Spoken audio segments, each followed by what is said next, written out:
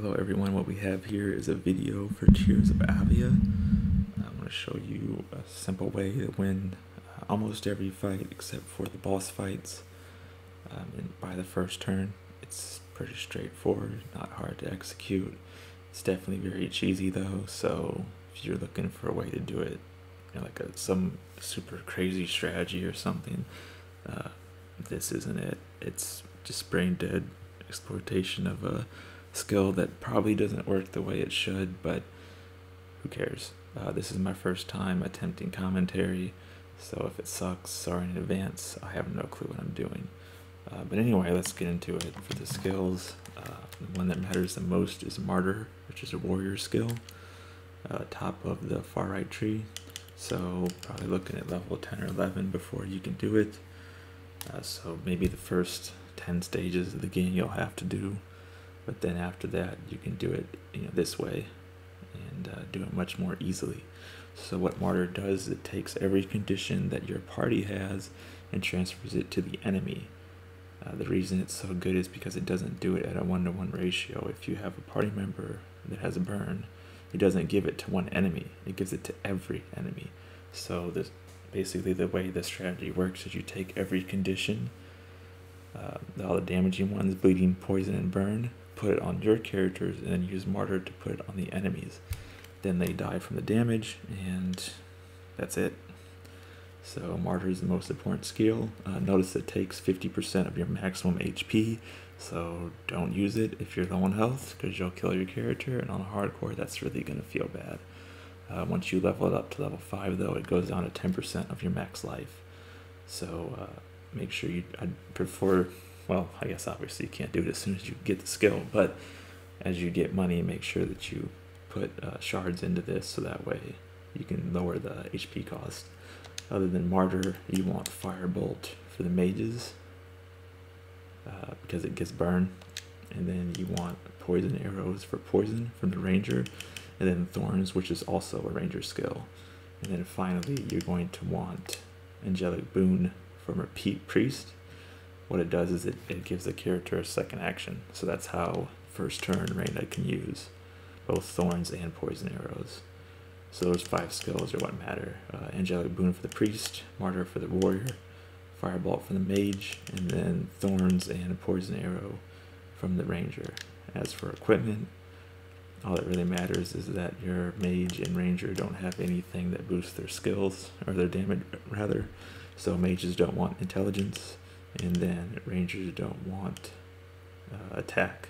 Make sure they have hit. For some reason it's possible for skills and spells to miss, and it seems like when you have the hit attribute pumped up with some equipment, then it doesn't miss.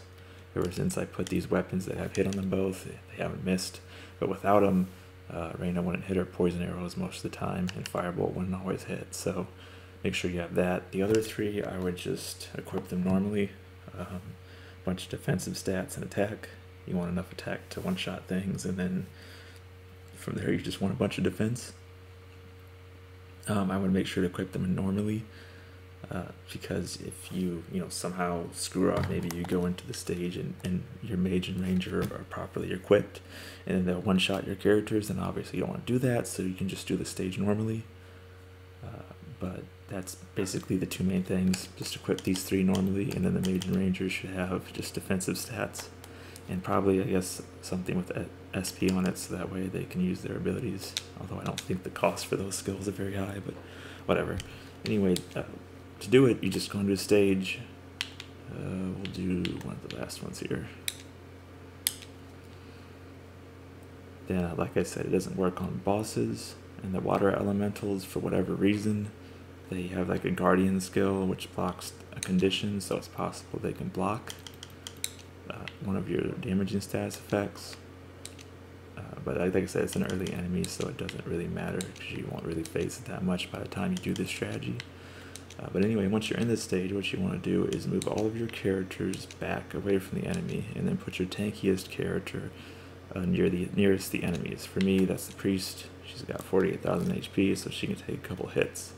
Once you've got them all out on the field, then you want to put the conditions down. So Thorns doesn't actually do any direct damage, so you can just put it on whenever. And then you want to have Momia use Angelic Boon. That will allow Ranger to go again. I have no clue why I have the panel animations all of a sudden. But anyway, you want to use poison arrows on somebody to give them poison. And then you want to have your mage use Firebolt. We'll do it on this one. So now I've got a bunch of stats effects on my characters, and I have someone use, oh, see, she doesn't have HP, so so she can't use it, SP rather. So then I use the other ward to do it. Again, sorry, I don't know why the animations are playing. I thought I turned them off. But anyway, once you use Martyr, then you'll see that every single enemy gets every single stats effect. So this stage, the hardcore effect is that when you use a ranged skill, you get freeze. So that's why they also have freeze. This won't happen in most stages, but you'll see that they all have it. That's why this skill is so strong. Martyr's broken, basically. So you can also do it with other effects like stun and stuff like that, but obviously if you just kill everything, it doesn't really matter if you stun it. So as you'll see, after the enemies do their first turn, they'll start dying from the stats effects like this. And that's why this is so strong, because you never even get into attack range of the vast majority of enemies on the stage, and they die. For whatever reason, the bosses will actually show the stats effects of the conditions, but they won't take damage from it. Stun doesn't stun them, you know, freeze and whatever doesn't stop their movement. So don't go into a boss fight thinking it'll work just because the stats effects show up. And then water elementals, they have the priest skill guardian, which blocks stats effects. So there's a chance that that guardian will block, you know, burn or poison or bleeding, and then they won't die first turn. These all die in 2 turns, but not all enemies do. Some take 3. I have no clue why. That's why we do 3 stats effects instead of 2, just to make sure that they all die.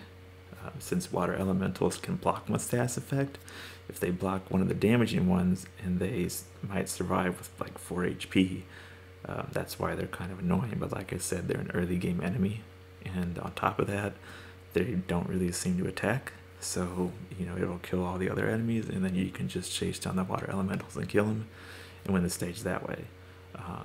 This works on every single stage except for the 4 boss ones. Every other stage you can just clear just fine with this. Other than that, there's not really much to say. That's how the strategy works.